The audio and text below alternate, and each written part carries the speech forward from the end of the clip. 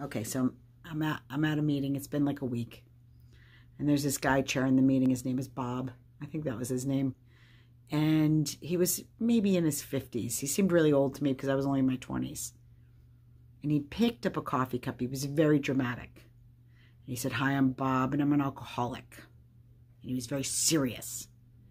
And he said, "I'm 5 years sober today, and I'm this close to taking a drink." And he picked up his coffee cup and he's shaking it, and there's coffee getting everywhere. It was so dramatic and ridiculous. But here I am, a newbie.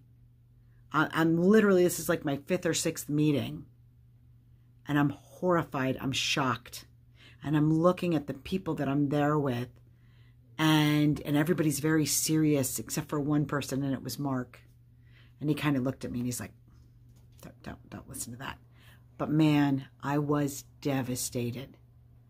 And I left that meeting thinking I'd rather be dead than be standing there like Bob 5 years from now, worried about drinking. Well, thank God I wasn't that person. I learned the truth.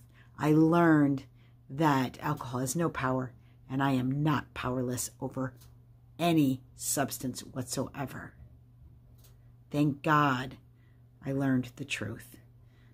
You don't have to stay stuck in meetings learning that you're broken. You're not broken.